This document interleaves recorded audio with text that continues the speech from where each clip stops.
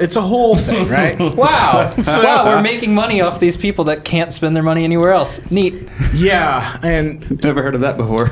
well, and so like, yes, that is part of the conversation. When we get back to on-the-street policing, right? It's contextual, right? Yeah. Policing in Columbus, Indiana is different than policing in Chicago or LA or these places where the federal government has set up and been like, hey, you know what? You guys got a real problem, right? And so I think one of the things that sometimes I hear is a confusion of the national conversation with my local conversation, because people are very aware because the national conversation is televised and it's like it sells things, right? Yeah. And so we hear about that a lot. And again, I think that national conversation is important. And doing this has like changed and shaped a few things about that for me, but I think it's still a thing that we need to have.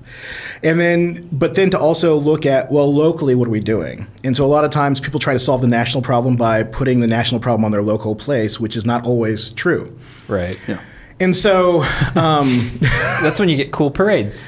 You know, and here's the thing, you know, I was actually out there as you know, actually I was told I had to go at a former place of employment for the day, and so you know, go out there but I get to hang out with, you know, a couple of my officers who are out there, and they're like, no, this is great. This is like the thing that's supposed to happen, is that people are supposed to be able to say the government needs to be held accountable. At the same time, you know, the blank all cops signs, it's like, I had one of my officers love all cops. Well, I love all cops. But I had one of my officers like point out one of the times. Believe all cops. I saved her kid last year. Yeah. Like I did CPR on her kid last year. And so it's like one of those like. Dang. So and again, because again, like these are people in your community, right? Yep. And so in this conversation, in this national conversation about law enforcement and whatnot, when we think about Columbus, so that's the place where I see the most, right?